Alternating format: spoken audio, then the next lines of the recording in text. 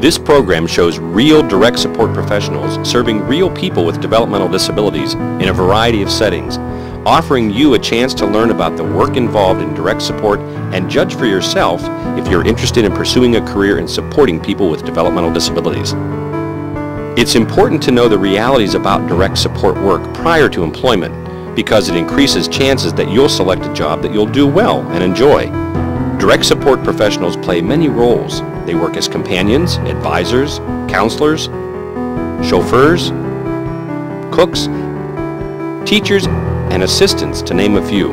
Many people find direct support work stimulating, challenging, and fulfilling.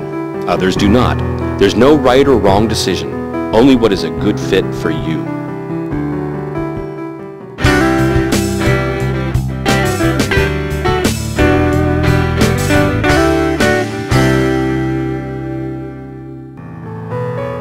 I'm part of a team that works in this house with 3 guys. We have to do almost everything for them, to a degree. But by the same token, too, we're still trying to teach them to do certain things. On my shift, which is 3rd shift, overnight, I work from 10:30 at night until 8:30 in the morning. My duties include general cleanup and preparing the meal for the next night. When I come in at 10:30, I check on the guys, set up their linen and stuff for the next morning. About 5:30 in the morning, that's when I start waking the guys up, getting them moving. Then I get them showered, clean their rooms, change the linen. By 7 o'clock, my partner comes in and she starts fixing breakfast. I tend to refer to David as my shadow because no matter where I go, I'll turn around, I'll bump into him. You never know what you're going to come across in the mornings.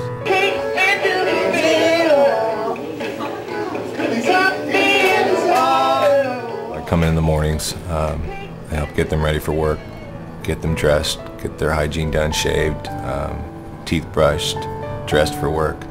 The night staff's already here and they usually have things prepared for breakfast already. They've usually already got 1 or 2 consumers started. Then we get their breakfast and pass medications. There's 2 days in the week one of the consumers has laundry that she does, so we get that taken care of. Everybody generally goes and they sit in the living room and wait until it's time to go. We usually either have the news on or the radio. There's one that needs total care. She has to have a helmet on and she can't brush her teeth, she can't wash herself, she doesn't do anything without assistance. If the consumers are having a bad morning, it can be very distracting trying to drive them to work in the morning. Sometimes things get thrown in the van out of their lunch boxes or somebody's grabbing somebody. Somebody's screaming obscenities. Get as much paperwork done as I can within that half an hour time I have, check emails, whatnot, check over any communications. The first thing I want to do is I check documentation. I want to check to see, who's sick, who's here, who's gone, who has appointments, what needs to be done. Usually when I come in, they're getting off from work. They need showers, hygiene done. It's time for them to eat, meal preparation, activities. The individuals that I support are pretty much independent. They just may require some minor assistance. They may need prompting.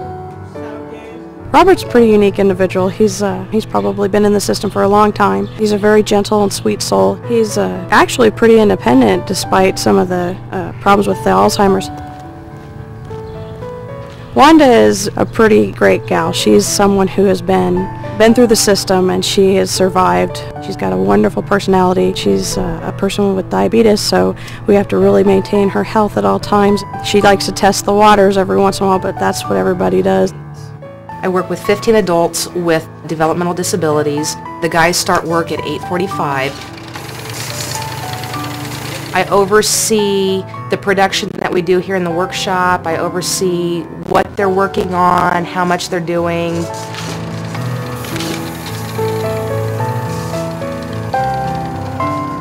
My job is a support staff team member.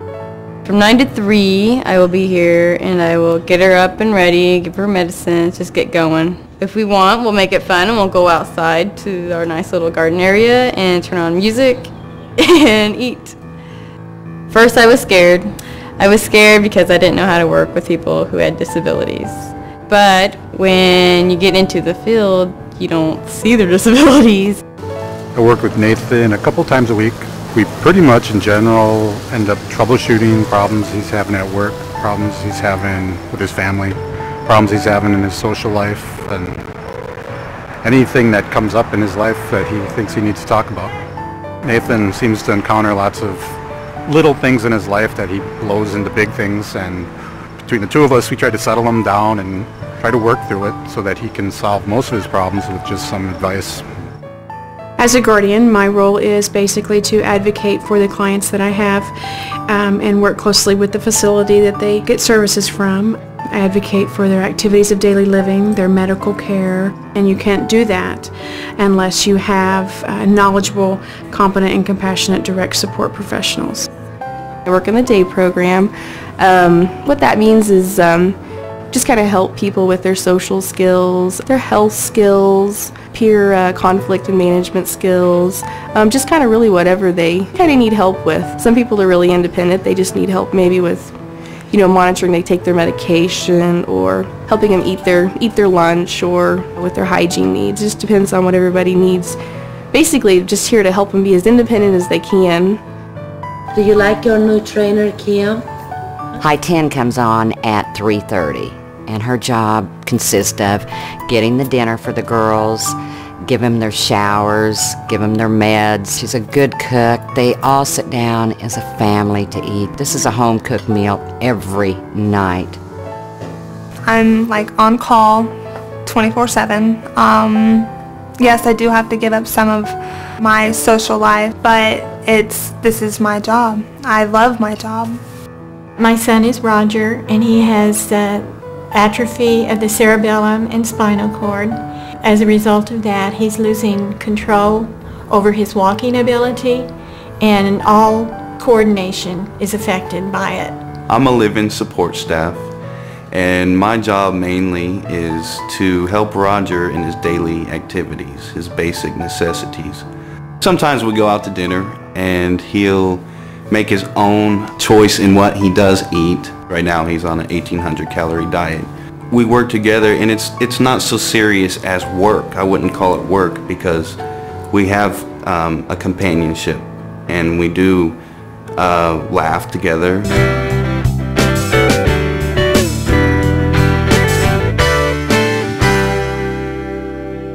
This is important work, and it's certainly not for everyone.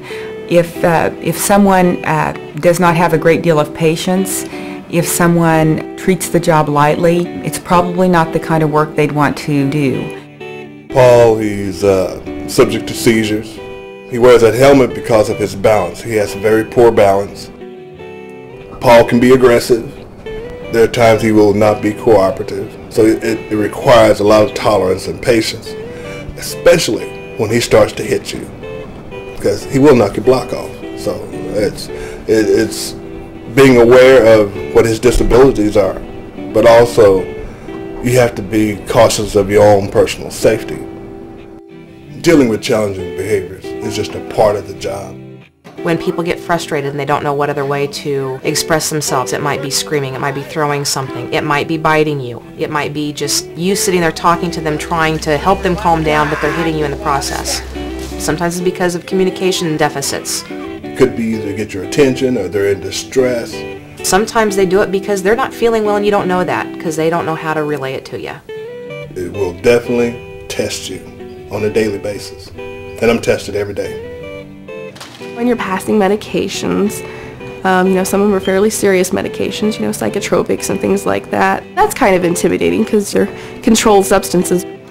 The hardest part for me is cleaning the guys when they're really covered with feces. I mean, that is the hardest part.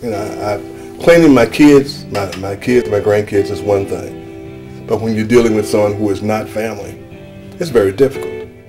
I live in Lawrence with my fiance Damien, and we have quite a bit of problem getting care tenants for both of us, so that's a real problem. I'm the one in control. I hire, I fire, I make sure I get qualified people. If they're not showing up, we give them a warning, and then if after that warning they still haven't come, we give them like a week's probation, and then after that we say that you're fired. Try to give them a week to shape up, but sometimes it doesn't always work. Sometimes the isolation gets to be kind of strange that you have nobody to bounce things off of, and you have to make a lot of judgment calls right there on the spot. A lot of places you do have people, a supervisor that you can talk to, but a lot of times these things you have to do on your own.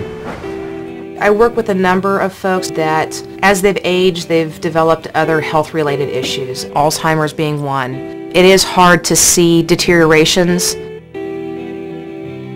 For new people that I know that have never done this and they've come in, and I've seen staff come and go, you've got to be willing to jump in and do it. If you see that it needs to be done, don't expect somebody else to do it. It's everybody's responsibility, and it's done in a humane way. You know, how do you want people to talk to you?